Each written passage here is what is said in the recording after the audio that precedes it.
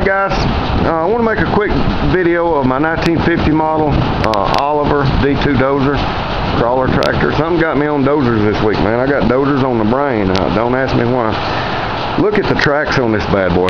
To be no bigger than this tractor is, it's got tracks on it the size of a D5. Look at that. You talking about a chain and heavy duty? Man alive. I just wish somebody hadn't welded that old rebar to it, buddy. You talk about tear the yard up. You can't go across any grass without tearing it up. If you turn, even if you don't turn, it tears it up. Had to do quite a bit of work to it. It run good the day I got it. I wouldn't have bought it otherwise. I mean, I crawled it right up on the trailer, no problem. But since then, I found a lot of loose stuff. When you get in a certain bind, you'd hear it clack, clack, clack, clack, clack, clack, like something was hitting the drive shaft. So got under there and looked, and the rear end was just loose as it could be. The bolts were shot. Replaced it all with grade 8 hard bolts. Done some U-bolt work and welding. Buddy, that frame is connected to that rear end now in a way you'd have to see to believe. See the U-bolts I added right there? Whopper big U-bolts hooked right straight to the frame.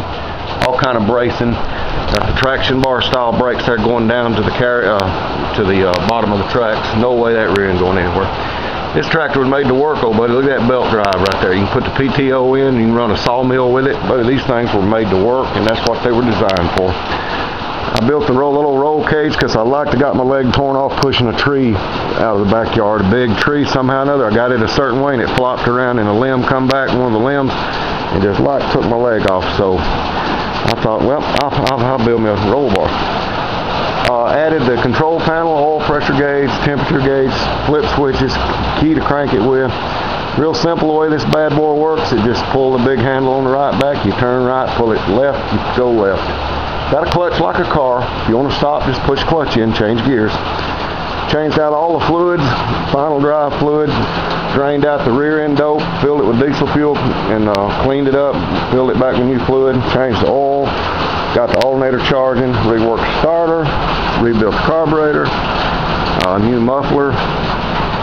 Most of this stuff, you know, it didn't really need. The starter would start, but it was this weak. The alternator wasn't charging, had to do that. Tuned it up.